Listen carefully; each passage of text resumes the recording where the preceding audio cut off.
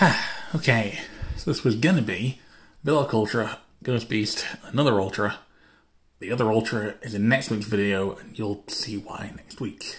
So, first things first, let's go ahead and unbox.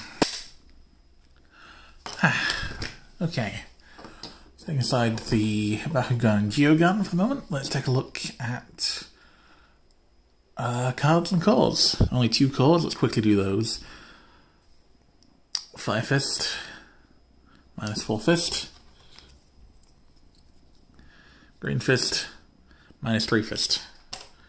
Not sure what you expected, Viloch is after all evil. So we have Viloch Ultra, cash money and +4 Fist if you land on a fist.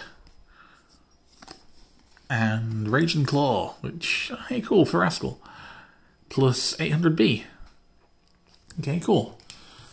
And gate card is... This is Chaos Dragonoid? Neat. So 700 to 3 elements, and -200 for the other 3. Not too shabby.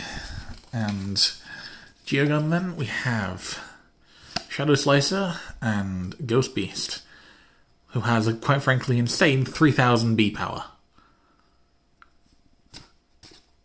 So, oh yeah, the card here.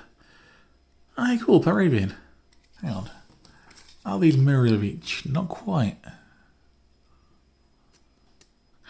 These are almost the same, just one of them buffs Chaos and the other buffs Aurelus. So, cards and cores checked out.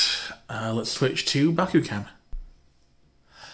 Okay, so one part I didn't entirely think through is that there are only 2 cores I'm going to work with here. So, what's the rolling direction on Viloch? Nope.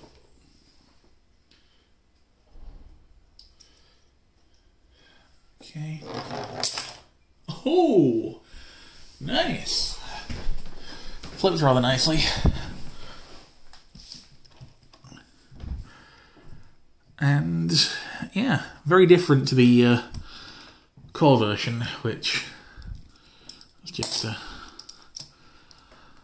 drop onto there. And they do the thing where they're recognisably the same creature. It's just that one of them is a significantly bigger take on it, kind of thing, you know? Like the Ultra managed to expand a lot more.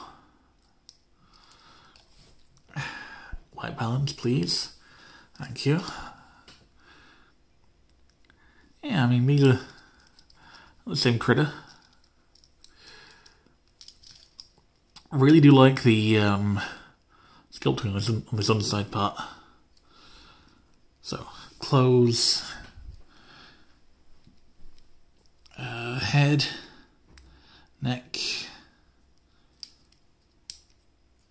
and everything kind of has to happen at once. And then everything latches. Can it do the old drop and pop? Oh, she can. Shiny. So, let's say, however, that I did not successfully land that roll.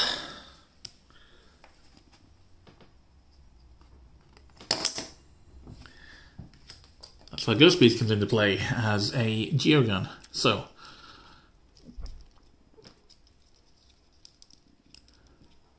manual legs. Not a huge fan of, especially seeing as they could probably have been automated.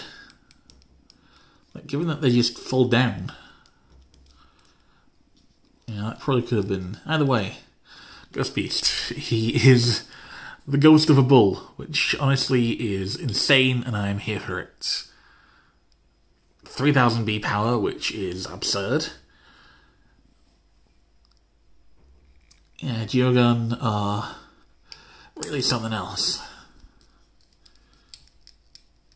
So, fold the legs, and wings, and then for Ultimate Viloch, who I am slowly piecing together in Darkus, you do that, then that, and it'll look something vaguely like this. but with more limbs. Yeah, I still have 5 components to go. I don't know what you want me to say. It's not going to look good without anything actually attaching together just yet. Let's do another drop. Yeah, Geogun, satisfying to use. Actually,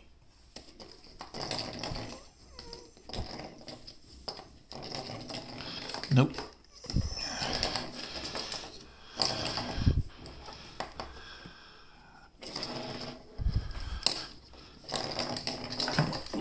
Come on.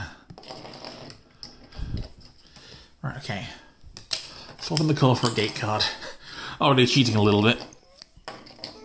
Could know to cheat a little bit more. Come on, do the thing.